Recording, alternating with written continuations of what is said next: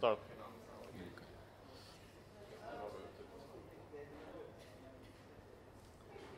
It's on.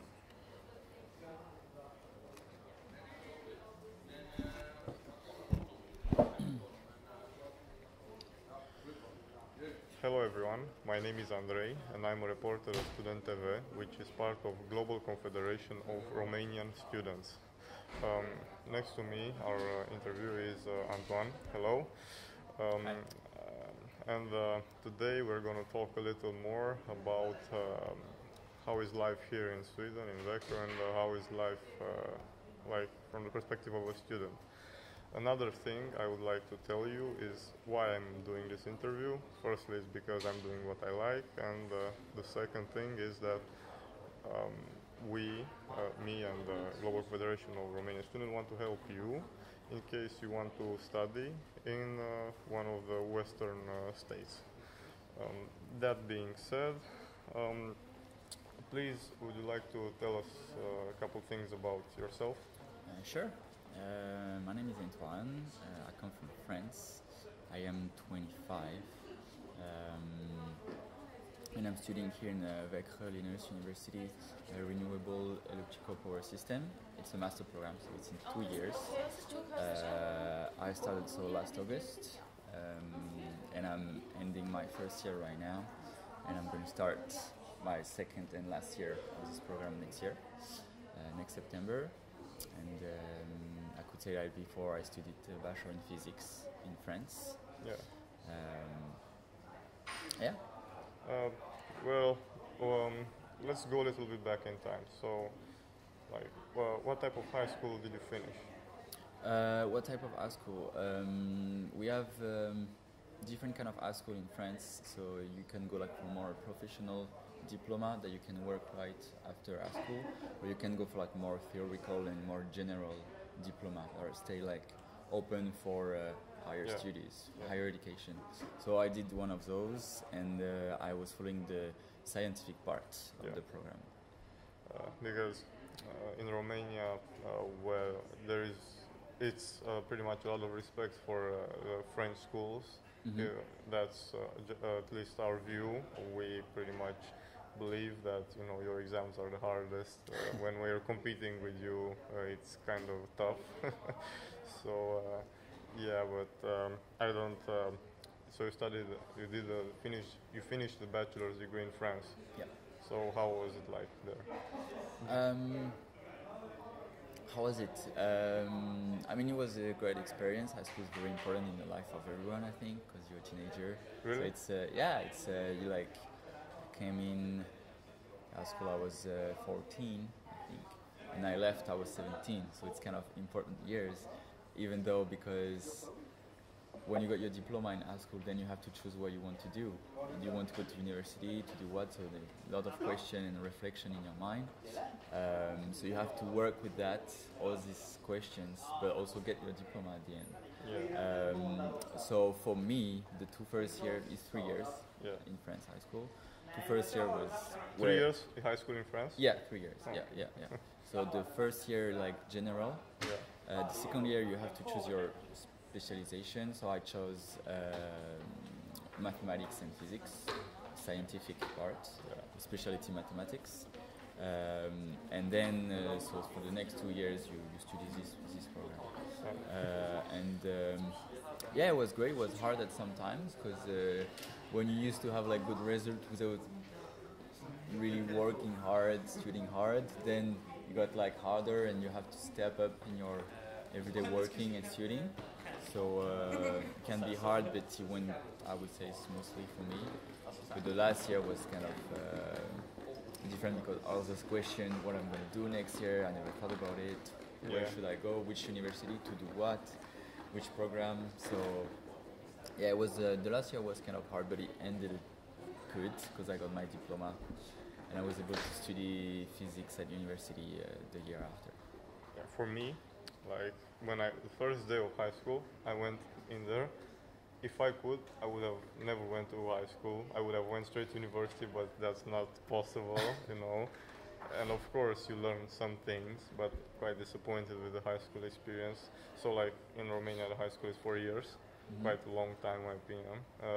And for me, it wasn't fun. It was just something that I had to do. Like for me, the goal was university since I was a kid. So more than that, before I went to high school, I knew I wanted to come here. So I've been preparing pretty much my whole life to go into one of the northern states here. And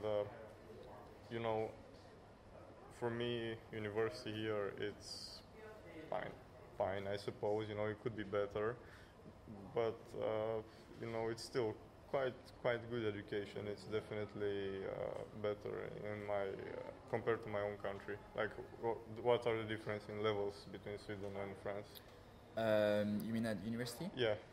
In levels, is it different or is it the same, or how is it? It's hard to say because university is you have many different programs, so it's wide open. But I would say it's pretty much the same in difficulty. I would say, in level wise.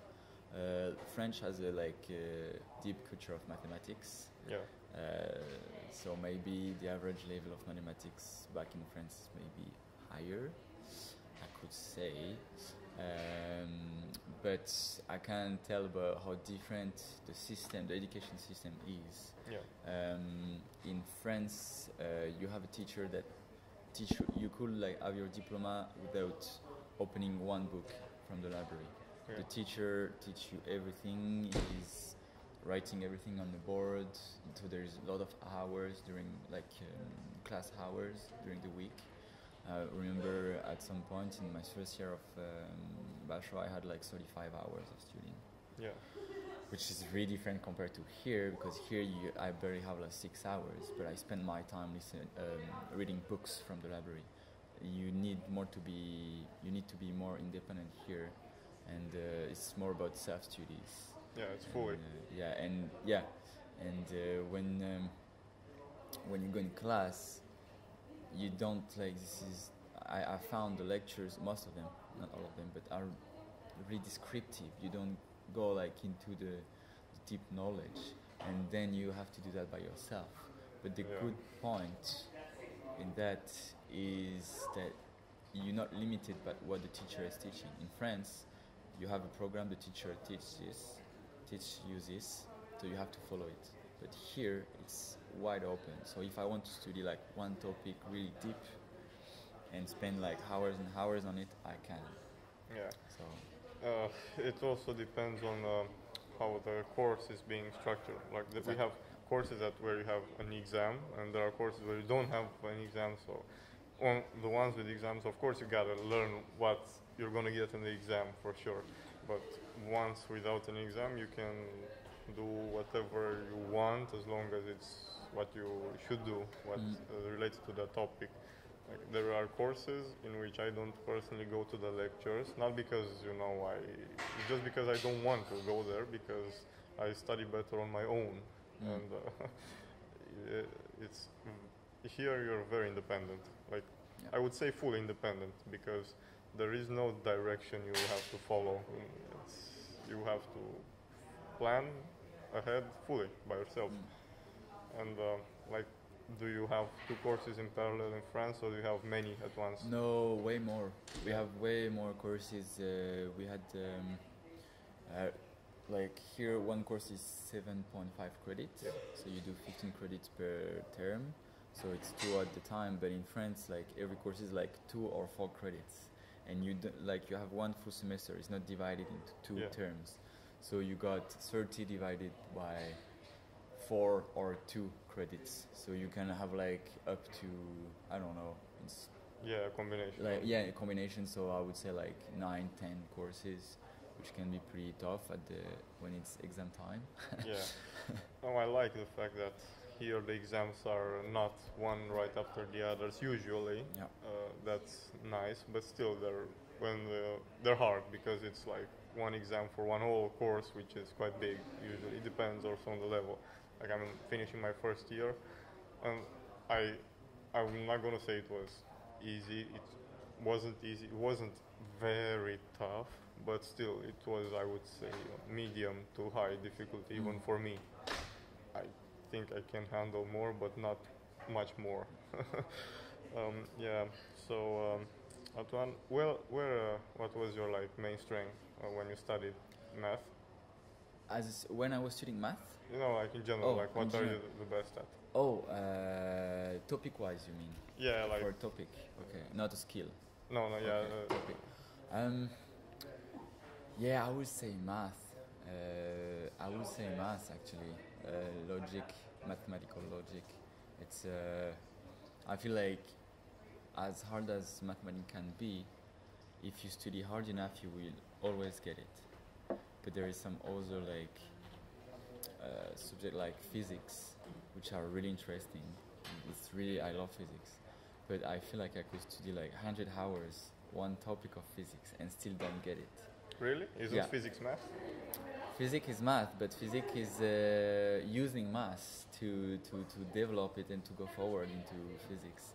But you have to take the mathematic tool to apply it to reality. Sometimes you like, well, but why do you take these numbers, this mathematic tool, to apply it to this? I don't understand. You know, so you have to. It's kind of hard to explain, but yeah, you have to see the whole picture and to really play with like the meaning of nature, because physics is descriptive nature, that's all it is. So you have to play with the meaning of nature and the use of mathematics. So sometimes it can get like really really sketchy, and yeah, you have to set up your mind for it kind of. So, yeah. Yeah. So, who, like, did you know that you always liked physics and mathematics, or did someone like help you or guided you? Oh, that's a good question. Interesting one. Are you like independent in your thoughts? I think I have, in like the way I think, Yeah. I have like a mathematical logic, the way I think, like about life in general, not Of just course. studying, but and not everyone is like that. So I think kind of helps and like push me to the mathematics studies Yes. and physics. Also,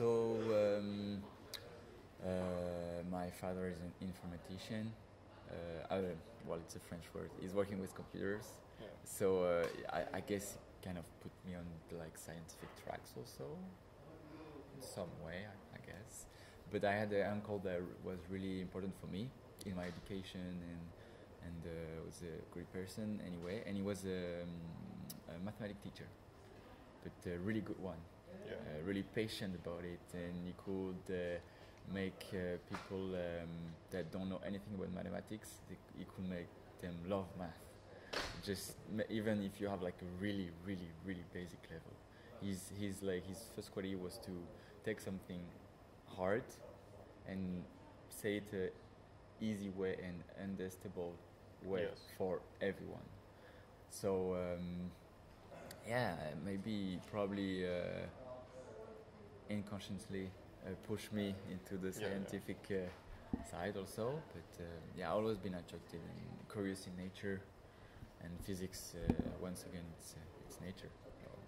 Yeah, well, if you could develop some super materials, you know, that'd be really cool. Like there are some things, you know, that I don't like. So yeah, that would really really be nice, because some things bend quite easily, and others, you know, they don't last. And Yeah. if you manage, you know, to develop something cool, that would be great, because we gotta sell that. Yeah. So was it worth it studying all your life up until this point? Oh yeah, yeah, of course, of course. I mean, it's definitely not like all my life, but But it's a big portion of your life. yeah, yeah. And I like to say that beside like the studying knowledge you get, so I got knowledge in electrical engineering, I got knowledge in physics, mathematics, some language. Beside that, it also gives you entire education. If you want to complete a diploma, you have to be strong enough, you have to know what you really want, you have to motivate yourself. So it's a whole education, and you can grow like yourself as a person while studying. Yeah, so you basically, when you go to university, you leave your home, your parents' home. Basically, it's what happened to most of the French person. Yes. I had to leave my parents' home and to go to like a bigger city to study. So I was by myself. So then you learn to like really typical thing like cooking, living by yourself, paying your bill, doing your grocery by yourself and stuff. So it's it's a big part of growing up actually, studying in a higher education and following like I was saying, following a whole program during 3 years. It's a big commitment. So you have to be you have to be serious. You have to manage yourself around your studies. You have to organize yourself. Yeah. And you need those skills to complete the diploma. I think to graduate. Well, firstly, from what I know, it's about in between 10 to 20% graduation rate, at least in the sciences, and it's tough. I mean, imagine how many people fail to finish. Like I myself feel the heat pretty much every day, and it's only going to get harder. But for me, I like studying, but not. I don't really love studying to that great extent.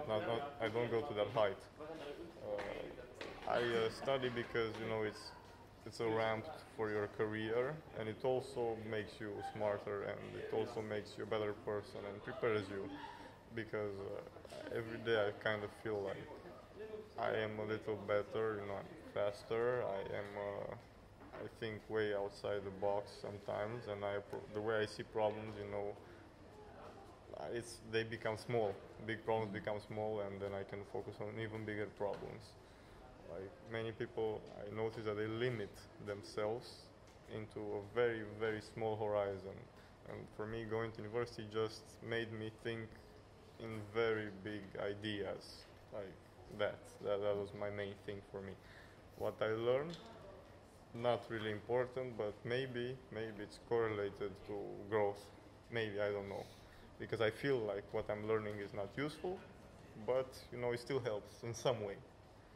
That's my take on it.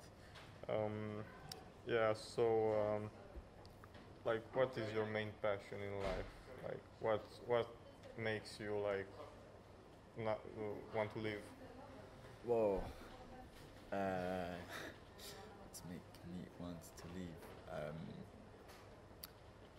I would say meeting people through different experiences. So it's a really wide answer, I know. Yes, but it's trying things out, putting myself in out of my comfort zone, going out. Out there, and experiencing. So going abroad, studying, for example, going traveling, or going to countries that I don't know the language, try to learn it, meeting people that are different than me. This is the big point, and I think that doing this makes you know yourself better, and this is what I want to do. So just wonderful experiences to meet people sometimes. Meet people and countries, culture. I would say this is what I like to do. Yeah. Well, my main passion is just to become in a position where I'm high enough on the social hierarchy, and also I have enough skill so that I can solve at least one big problem that there are out there. There are many problems that I don't really like, and I would like to at least try to solve one big problem because it's so comfortable to to not think about them, and a lot of people they really want someone that is able to manage to fix the problems in our society, and there are many. And that's why I'm basically here, so that I can become in a position where I can fix that. It takes a lot of time and a lot of dedication, from my opinion, and all you have to do is not complain that much and just try to do it. I didn't ask you about your passion just because. I also asked you because one of the things that I like to do is interviews and these messages for the people that are watching us.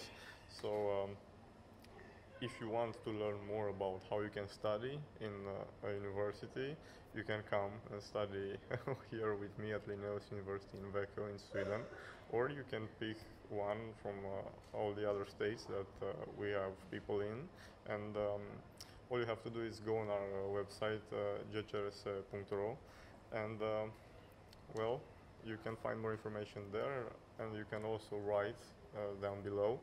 You can ask us in the live stream on Facebook or on YouTube, and don't forget to subscribe and like our videos. Let's go back.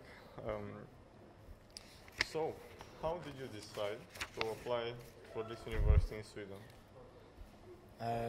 Well, I wanted to study in Sweden, so I mean in Scandinavia, I would say. So Yeah. it's either Sweden, Finland, Norway, or Denmark also. Just because I wanted to meet the culture, the northern culture,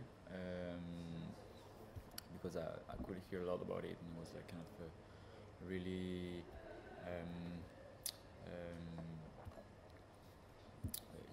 happy people there, like a really well-structured society. So I wanted to study there, and then I had to pick up a program. So I was looking for the best program in my interest. So I wanted to study how to make energy in a clean way, to make Yes. energy. So I found two programs, and I got admitted here at Linnaeus University, and now I'm studying what I like. So Yes. it's pretty nice. Yeah. And like, what are the energy producing like technologies that you like the most? Oh well, there's not one that I like But the most. you have to like a couple of them, right? Yeah, like I like wind turbine, of course, because like kind of the symbol of the grid transformation. Yeah. And I think they look nice, even in the like sceneries. So You think they look nice? yeah, I think they look I nice. hate how they look. Yeah, I'm a nature lover. I like big landscape and just see wild thing. But actually, I've been in a place yesterday where there was like north, so like 45-minute driving up north. Yeah. This is where I'm gonna work this summer, and this is in the middle of nowhere. So just forest and lakes around. This is Sweden, and you got like this wind turbines plant, which is I don't know a few kilometers away, but you can see it from the place I work, and so you can see it, and I think it fits pretty nice the scenery to me. Yeah, it's For me, I think wind turbines are very cool. It's very cool if they're being placed in the sea, way up there, but not on land. Personally, I don't like wind turbines Okay. on land. But it's not even, it's an emotional reason. It's just because I don't like them. It's not because, I personally don't know exactly how many megawatts they produce in the next amount of time, Yeah, and yeah. all the technicalities. So you're big on wind turbines. what? You want to build a lot of wind turbines everywhere.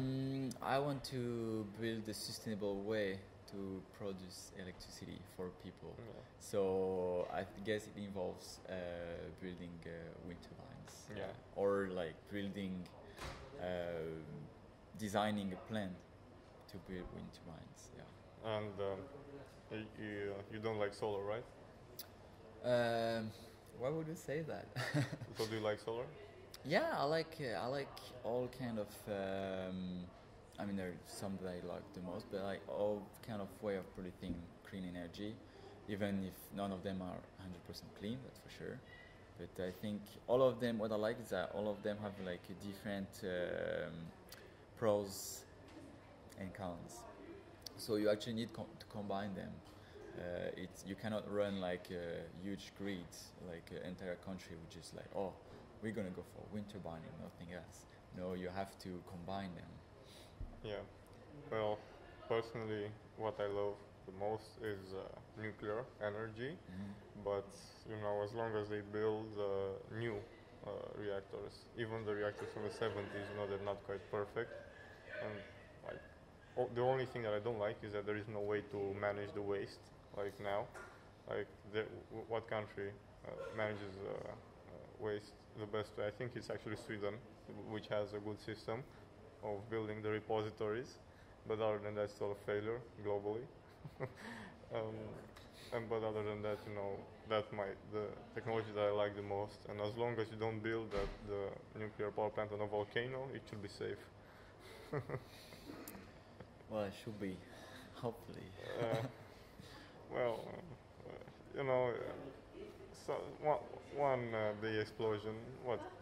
It happened before, So Yeah, we but have experience with blowing things up. yeah. Yeah. Well. Unfortunately. So, what was your first impression of Sweden? My first impression of Sweden, it has to be the English speaking. It is That's really what shocked you? not like shocked me in a good way. Like I knew that like you could speak English in Sweden, but I mean that much like everyone, like every Swedish person, almost like a very 100% can speak English. And to me, this is something huge that demonstrates a big efficiency in the education system, even at young age. And I was just surprised that you can go there and speak English with everyone, and everyone will be open and kind to you and speak English even if it's not their first language. Sometimes you forgot that this is not their first language because the English just sounds perfect. It's crazy. Yeah. For me, what shocked me was I still focus on the graphs economically in Sweden, and I have no idea how their country runs so well. Because I still don't understand how their country runs so well, because from my point of view, it shouldn't. Something is very strange in Sweden. But what shocked me is that Sweden is very well developed. There are about 10 million people here, and it's growing. The projection for the population growth is going to keep growing linearly, and the infrastructure is very, very good here in all aspects of life. So, firstly, I love that when you deal with the state, it's fast. The medical system is not perfect, but it's still good, and the infrastructure, roads are nice. They're building stuff every day. Like I look at big projects. That's what I like. Infrastructure. I love infrastructure, and it's done nicely here. But what also shocked me was Swedish apathy towards progress. People here, even though they have amazing education, no question about that, no doubt they have amazing education, I feel like they're not using it at all. Because they have this apathy towards, trying to build, trying to improve yourself. They're like up there, but they want to live a simple life when they are exactly the perfect people to not do that, to actually push forward. That's what shocked me personally. Going back, this is why I said I have no idea why their country runs so well. Because it's a cultural thing. But maybe I don't get it. Maybe I'll get it later. It's just been 1 year since I've been here, so there's time to observe more. Well, we have to end our interview for now. And thank you very much for coming and talking to us. You're welcome. For who's still watching the video, please go on our website, ask questions. Me or my colleagues, we are going to answer your questions. You can ask in the comment section. You can ask you can message us in the private on Facebook. That's where you'll find us. And always try to get more from life. Thank you, everyone.